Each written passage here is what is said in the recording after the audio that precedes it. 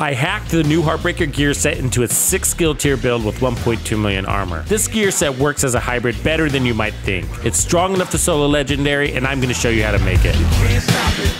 You can't stop it. Power and profit.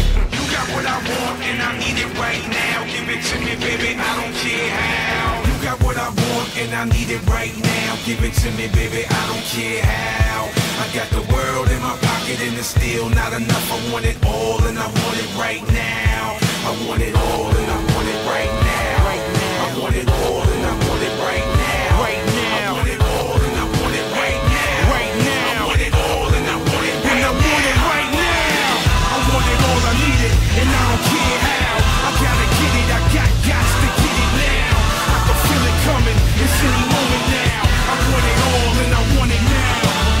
It's so intense, I'm breaking, you can't hold me down. I gotta get it, I got to get it now.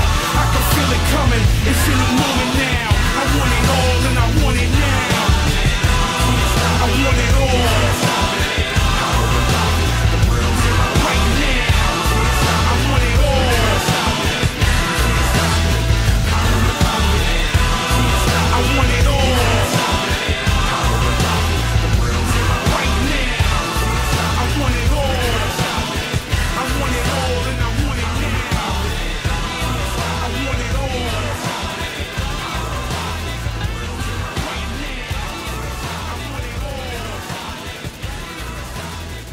Hey Bandidos, I am also providing a full step-by-step guide to solo legendary in 1 hour using this build. Watch this unedited solo legendary gameplay guide next. And be sure to follow me on Twitch for bonus Division 2 content as well. This is the new Heartbreaker gear set. It normally comes with all blue armor cores. I hacked it into 6 skill tiers. To my surprise, this set is perfect for a hybrid skill build more than most gear sets are. The devs intended this gear set to be a tank DPS hybrid, and so they integrated a significant amount of damage into the set, and that damage isn't related or tied to armor or bonus armor. If you have tried running an all blue Heartbreaker build like most of us have, then you already know how amazingly powerful you feel without any red cores. That's because this set is giving us at least 65% weapon damage. The chest piece adds another 50%. That means we can turn all those blue cores into skill tiers without losing any damage. Making a strong skill build is really easy in the Division 2.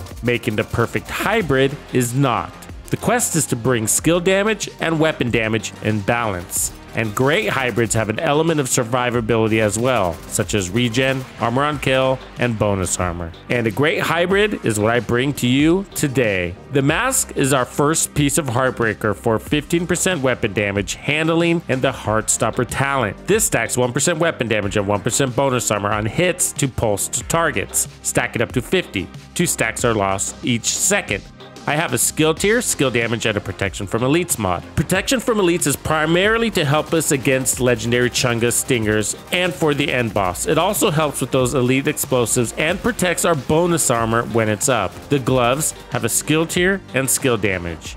The knees are the same, and so is the holster. The chest is a really nice addition. I ran this setup many ways, and this chest piece brings things in balance nicely. Uzina Getica gives us 5% more armor, which will help power up the bonus armor and the regen we have on this build. I have armor regen, skill damage, and more protection from elites. The talent is Perfect Spotter, which adds a ton more weapon and skill damage to pulse targets. We get pulses from headshots, but we also have the laser pointer that pulses too. I'll show that in a moment. The Memento backpack is awesome for solo legendary hybrid skill builds because those trophies give us 30% skill efficiency when we're fully stacked. That's all the skill haste, power, and duration we need. And picking up a trophy is going to give us another 30% skill efficiency for 10 seconds on top of that also. It's sort of like putting the skill on a short overcharge. The red core is more weapon damage, and we will have 30% more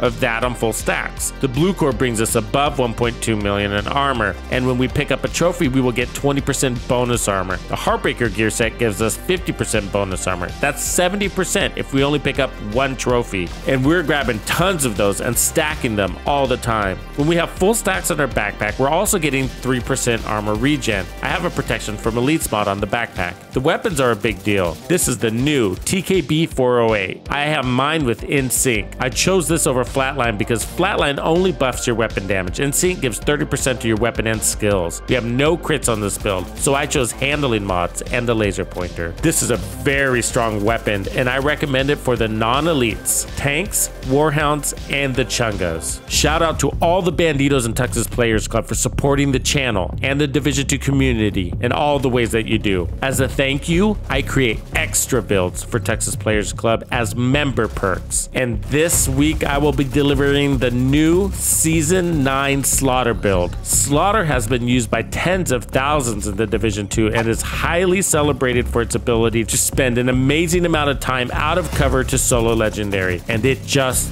got better. I can't wait to share it with you. Make sure your notifications are turned on. If you're not part of Tuxes Players Club, come join this strong, positive community. Link here in the corner and in the description area below. The biggest surprise was the RPK. Since the gear set also powers LMGs, I equipped this and immediately got attached. All the mods are handling, and it has the laser pointer. It also has In Sync for the talent. This LMG has the 3rd highest base weapon damage in the game for LMGs, and it handles like an AR, but it has a 65 round mag. Best off, it has both damage to targets out of cover and damage to armor. Assault rifles offer damage to health, so use this on elites and veterans. The handling on it is extremely nice, and the optimal range is ideal for legendary. I recommend focusing on the head with this one, it's steady. Here are the skills. The numbers on paper are way less than actual. This is before the talent buffs and the memento stacks. I went with technician for the skill tier. You can also fit in gunner for armor on kill, but for legendary, having the extra damage to robotics is really handy. No crits. You have In Sync, spotter, and Heartbreaker, remember that. Armor regen from the memento doesn't show up on the build stats, and we have 3 protection from elite mods here. I recommend farming Countdown for your Heartbreaker pieces if you need to. I bet you will get all of these in one day.